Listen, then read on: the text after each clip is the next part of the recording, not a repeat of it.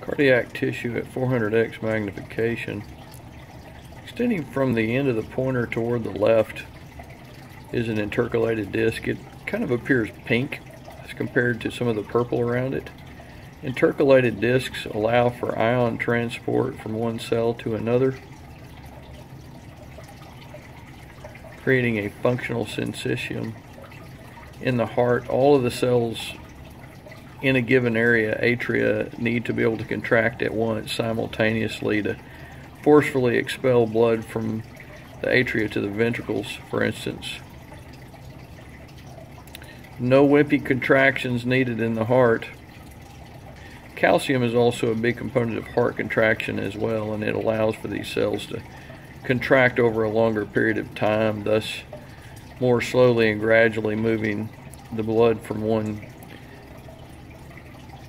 chamber in the heart to the next. Heart muscle is involuntary. I believe the heart rate can be controlled